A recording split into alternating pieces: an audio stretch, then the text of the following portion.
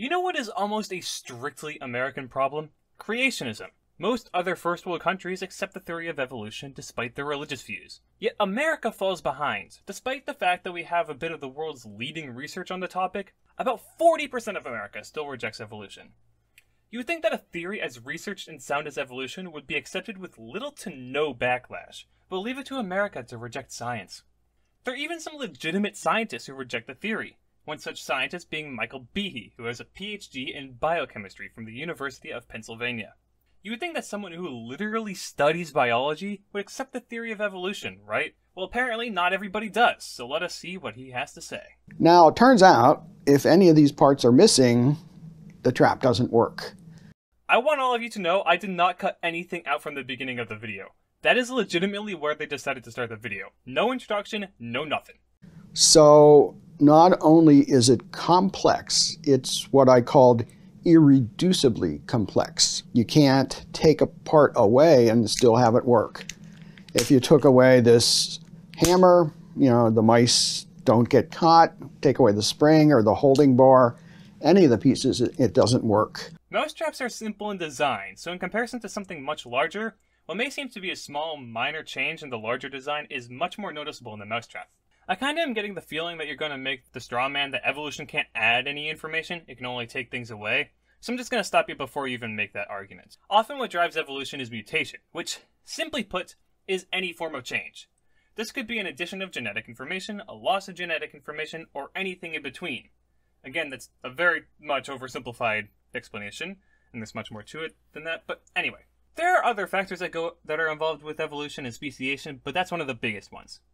Knowing this, how can this be applied to the mousetrap? Well, I see your mousetrap doesn't have any bait, so maybe we could try putting something like a breadcrumb on it to lure in prey. If that works remarkably well, then we should start to make more mousetraps using bait. Over time, more and more mousetraps will be used alongside bait, more or less rendering the baitless traps obsolete. Now our traps have evolved to include a beneficial mutation, or change, from the original. How cool is that? Something else I would like to bring up is how evolution doesn't happen strictly in its niche. A mutation can occur that makes an organism less efficient in one way, but it adapted to do something different. Not all changes need to fit that same purpose. Now the problem for Darwin's theory is that, number one, the molecular foundation of life is run by machines. The cell is run by actual machines made out of molecules. Well, I mean, yeah, kinda. Our collective person is a living unit that consists of more and more smaller living units, which are also made of more and more smaller living units. We are pretty much just a collection of smaller living units that have adapted to survive their living environments together. I don't see the issue with that. People find that fantastic, but hey, that's the way it is. There are little machines that act like outboard motors that can propel cells along, and other machines that carry cargo from one part of a cell to another. When I think of the wonders of the human body, I personally do feel at awe with how interesting and complicated, complex even, our bodies are. But when I look at us, I don't imagine up some sort of divine creator. I think about how we're just the current result of millions of years of adaptive change. We were never meant to be perfect, and that's why we're so far from it. We were just meant to be able to survive in our environment. And those machines, just like pretty much any machine, and including the mousetrap, have a number of different parts performing different roles, and they're all needed for the machine to work. Darwin's theory of evolution requires that natural selection favor an organism that has a very small change that helps the organism do something better. A lot of the time the changes are somewhat small, but there are also instances where something very, very noticeable occurs. And about that thing you said, how every part of the trap is needed for it to work, that's because we humans designed it to work efficiently in the environment we needed it. Here's another brain game for you. What if we were to change the environment the trap was in to something different? Let us say, hypothetically, a place where there is little to no sunlight. Possibly deep underwater. What might be a beneficial change to our trap? Well, I'm sure we all already know what might be a beneficial change based on something else that lives down there already. If we were able to make the baits that we added illuminate, that might increase its efficiency at attracting prey, drawing in creatures that are attracted to that light. You see, If we keep up this process of adding and changing what we already have, at some point we might have something completely different from the original. Possibly even something that no longer requires many of its original parts. Many of those parts might become something some might even call vestigial. So if we're taking that view of Darwinism, we can ask, how could something like this, something like a mousetrap, be put together one tiny step at a time? And it turns out it's surprisingly difficult. You know, if you just had the wooden platform, just the bottom, that doesn't catch mice. No, not really, and it was never supposed to. You see, not only are you getting into a watchmaker argument, it's not even a good one. We see stuff like what you're talking about all the time in nature. The wood at the base of the mousetrap was not originally meant to catch mice, nor was the mitochondria originally supposed to power entire animals. It was just an independent organism that became a part of larger and larger organisms, and now is pretty much necessary for many of forms of life to survive. If you put on, say, this holding bar, you might say, well, maybe if a mouse is running along, it would trip on the platform and impale itself on the holding bar. But that's kind of silly. That would be a change, or mutation, that caused the mousetrap to be less efficient. Nobody would use the mousetrap like that after seeing how inefficient it is, and that selection pressure would render that edition of the mousetrap, again, obsolete. That's how natural selection works. It selects organisms with mutations which are best suited for their environment and lets them survive over less efficient organisms. Seriously, if you don't even know what survival of the fittest is, then I don't think you have any place to try and disprove evolution. So this can't be made gradually. So that's a big problem for Darwin's theory, because pretty much the foundation of life, these things are all over the place. Not only is what you're talking about not living organisms or chemicals, and so it would not be a perfect analogy for the nitty-gritty bits of evolution, especially when it comes to reproduction, something that is pivotal in evolution, but I already went over how not every single part of that contraption needs to have the same independent purpose for them to be able to work together. And furthermore, you can ask yourself, well, how do we recognize intelligence? I knew you were stepping into watchmaker territory. I just knew it. But I'll do you one better. What even is intelligence? And it turns out that the way that we recognize intelligence is by what I called a purposeful arrangement of parts. I assume you're going to make the claim that we humans are a purposeful arrangement of parts. Cool! I assume that also means that you're going to somehow prove that arrangement of parts was purposeful in less than 2 minutes. I could spill a glass of Minute Maid, and you could claim I did it on purpose because it looked like I did, but could it not have been that it was a complete accident? And that's when different parts are put up in relationship to each other, where you can see that they have a purpose. That is, the arrangement has a purpose. But how can you tell it has a purpose? Is it because our bodies work somewhat in unison with itself? That's because we wouldn't know that it works if it didn't, because we wouldn't be alive. We are the ones with the arrangement of parts that worked, so how would you know that it was purposeful? An easy example are letters in a word. You know, people put the letters in to form a word, words to make a sentence, and so on. And not only is this arrangement, this can't be put together gradually, but we immediately see that the arrangement of these parts has a purpose. And so we immediately grasp the intelligence that was needed to produce something like this. Okay, so demonstrate that.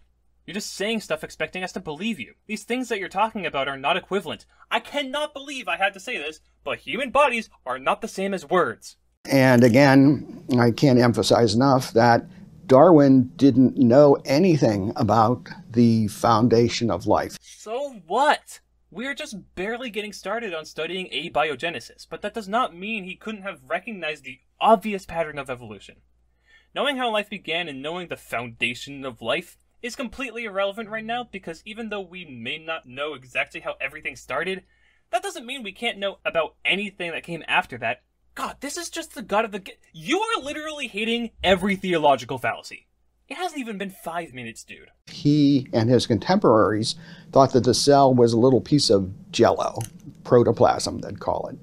And it was mysterious, you know, did cool stuff, but they didn't know how, so they pretty much ignored it. Yeah, cell and germ theory weren't exactly common knowledge back then, so Darwin and his peers weren't quite experts in those fields. But again, that is completely irrelevant to the story of Darwin and his research on the origin of species. He doesn't need to know every little bit of every little detail to recognize that something happens. Sure, we know more than him now, and know a lot more about how cells work, but he was able to demonstrate evolution fairly well. We're just able to tell you more about how and why it happens. He showed that it did. But modern science has shown that the cell is a lot like a ultra-sophisticated nanoscale factory. Sophisticated is quite the stretch. Far, far beyond anything that humans could produce. Not quite, but that also doesn't matter. And again, they're just chock full of machinery that is much more sophisticated than this simple little mousetrap. That mousetrap was designed by humans to do one job as simply as possible. We are entire people that need to do much more than that trap. Also, you do know that those parts of the trap are also made up of molecules, too, right? So not only have I become skeptical of Darwin, but, you can readily see the design in life. So I've argued that many of these machines were purposefully designed. You've argued that, but you have not proven that. You have not convinced me that we are purposefully designed because you have not demonstrated that to be the case. You can whine about evolution all you want, but that doesn't change anything. Evolution happens and explains the abundance of life on Earth. I haven't talked about this at all up until now because I know it's just an attention-grabbing title, but it's very bold of you to claim that you can destroy all of Darwin's work on the origin of species with a single mousetrap in just 5 minutes. Yes, I know I'm just talking about Darwin and not the theory of evolution as a whole. That's what the title claims to be done in the video. Again, the title is meant to grab people's attention, but why do I still get the feeling that these people wouldn't even know the difference between our modern theory of evolution and what Darwin wrote about over 150 years ago? The modern theory is much more than Darwin's theory. So much so that if we were to bring Darwin back to life today, he would think it marvelous to see how far we've come from his original works. There's actually this book that I highly recommend for those who are interested in learning more about it. It's called On the Origin of Evolution by John and Mary Gribben. Anyway, that's all that video had to offer, and I am just as disappointed as I thought I would be. You know, it's very telling how just about everyone who opposes the theory of evolution are people who are completely unqualified and or couldn't even efficiently describe it to anyone, let alone understand it themselves. Most, if not all, people who reject the theory of evolution were born into a situation where they were lied to about it and cheated out of an actual education. Typically from radical evangelical parents who put them in private Christian schools, live in states where religion has power over science and education like Oklahoma or Tennessee, or have terrible teachers who are either too scared to challenge a student's beliefs or too much of a degenerate person to the point where they wouldn't teach their students the theory of evolution because they don't believe in the theory themselves and so they want to restrict it from others even if that means cheating kids out of a proper education. Which is why many young Earth creationists can't describe to people what evolution actually is, because they weren't taught what it is. We need to force religion not only out of politics, but out of education as well, because it's doing nothing but holding us back and has no right to deny kids or students of any kind to a proper education. For too long have there been bills that outright banned the teaching of evolution, or only just moderated it if lucky, stickers and notes that are reductive to the validity of evolution in actual biology textbooks, and influential persons who seek to keep the people they have influence over into an echo chamber until they're too old to break out of it. Over the years, things have slowly been getting better, but that rate is not enough. It was 97 years ago that the Scopes monkey trial happened, and we still see history repeating itself. We need to do more. Which is why I intend to make more videos like this, however little impact I may have. So subscribe if you want to see more, and like the video to let me know you enjoyed it. Have a good night.